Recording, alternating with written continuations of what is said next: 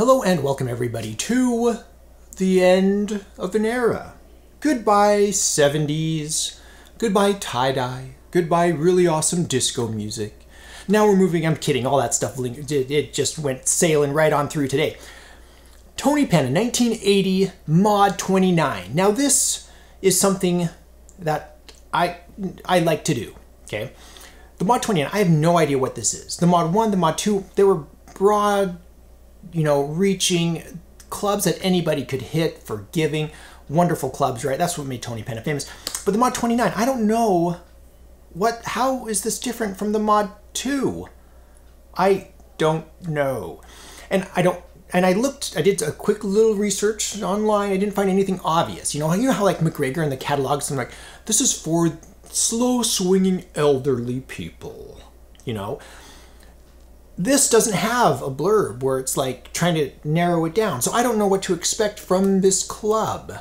I mean, it has a stiff flex shaft and it looks like something that I just want to clobber on the range. So I'm excited to go into this without having a clue as to the target golfing audience for this club. And on that note, we should go have a closer look. Toney Penna is easy to recognize, starting up here by the toe in the sole. It says Mod 29 oil hardened. The sole plate here is a 5-screw sole plate with the master screw. It looks like a brass master screw in this one.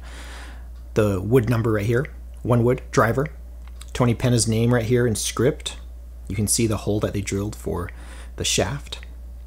Let's spin around the skirt really quick, the heel side. I see a little indentation right here for a pinned shaft or screw, whatever they use. Spinning around the skirt, I love this black piano lacquer finish. I don't know what they use, but it's beautiful. It reminds me of like these old grand pianos. Toney Penna, Toney. And then we have this lovely persimmon. Look at this persimmon. Look at the grain on this. And then we have a 4-screw diamond pattern red insert right here. Moving up through the whipping. It looks like, has that been painted? I don't know. It's hard to tell. Anyway, move up to the whipping, through the whipping to the stepped steel shaft. You can see right here, it says Powerized Penna Flex S. Stiff flex. This is my tape right here, just 1980 through 82. You know me, I need to keep track of all my clubs. And we have this lovely cordy grip. It says Golf Pride up here at the butt. So I guess we need to get this out onto the range and have a go. So this club looks tiny because that black paint just makes it look even smaller at address. It also looks like it's slightly closed. The face looks slightly closed to me. So we'll hover it and see how we do. Cordy grip still has some life left in it.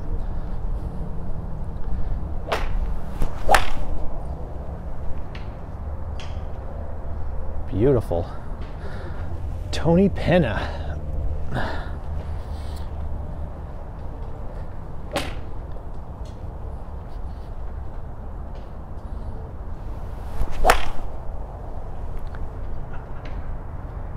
Feels good when you connect.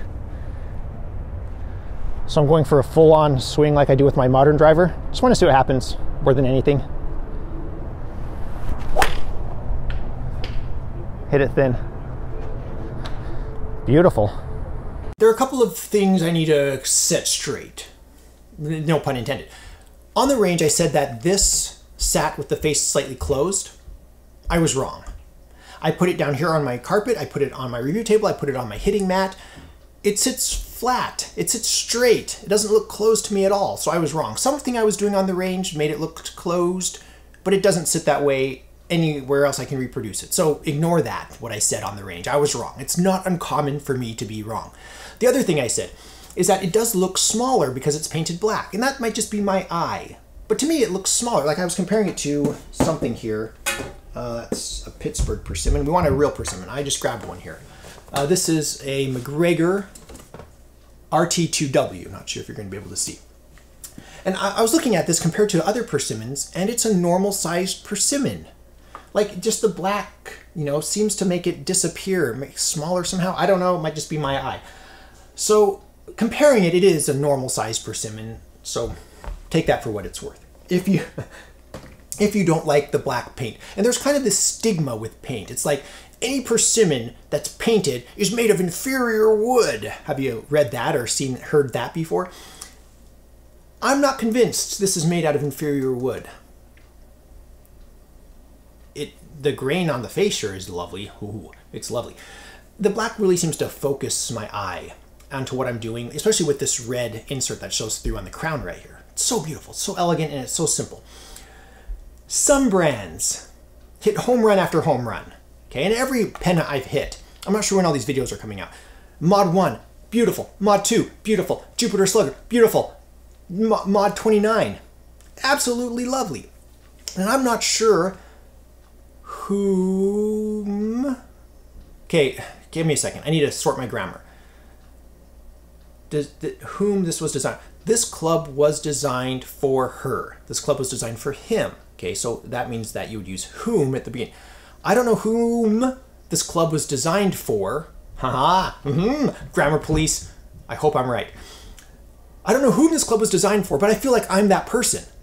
And there's something about this. The black finish, the simplicity, how well I hit it, how good it feels. This club was made for me, and I love it. Would I put this in my bag? Yes. Any one of the Toney Penna 1980 models. Any one of them. Whatever I could find on eBay. The first one, if I was, going out like straight away.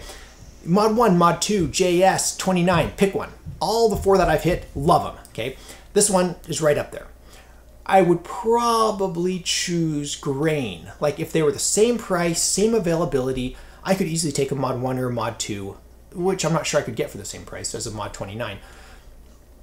I would take those because they have grain, but I wouldn't hesitate to put, I am in fact probably going to put this in a set. You'll see. Stay subscribed. You'll see. So, home run, Toney Penna, all of them, beautiful. If you've played the Mod 29, I want to hear, if you know whom this is targeting, this is targeting him. This is targeting her. If you know whom this club is targeting, leave a comment in the comments below. Was it targeted for, good golfers, good strikers, senior golfers, high handicappers, low handicappers? Let me know. Maybe they did target it. Maybe they just made clubs, that were painted black that people might like. Toney Penna, very impressed with the whole line in the early 80s, late 70s.